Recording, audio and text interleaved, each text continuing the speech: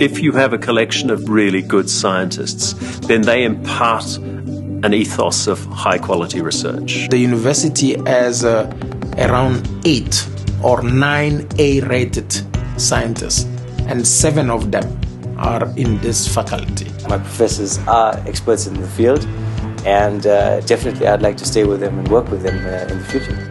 Science is incredibly deeply steeped in innovation, thinking beyond the normal boundaries, and having students and staff that come from very different disciplines has really promoted that diversity of thinking in an amazing way. I think University of Pretoria has provided the environment to undertake groundbreaking multidisciplinary research. This transdisciplinary research has a very strong focus on working science with society rather than science for society. Our future as society will depend on whether we can provide affordable and nutritious food for our nation. Through our research program, we are trying to harness the potential of this country.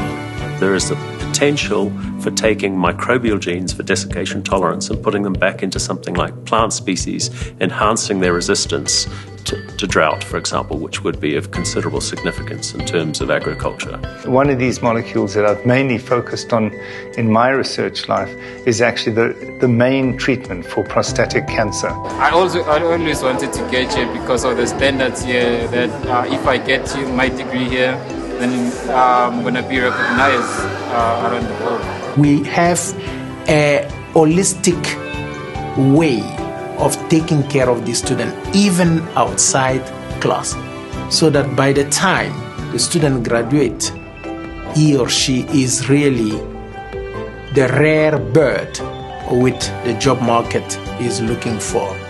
When you walk through the corridors of our world-renowned laboratories, you can really feel the energy and the passion. You can almost see a hunger in our scientists to partake in discovering the next breakthrough in science. So doing this theoretical research, try to understand theoretically, for instance, where mass comes from, will help us understand those bigger questions.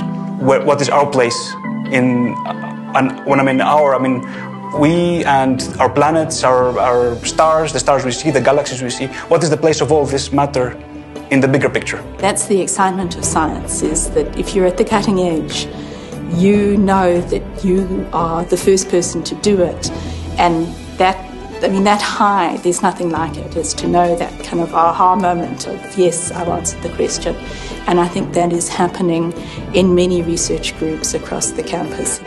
For those who have their art in science, this is the place where they should be.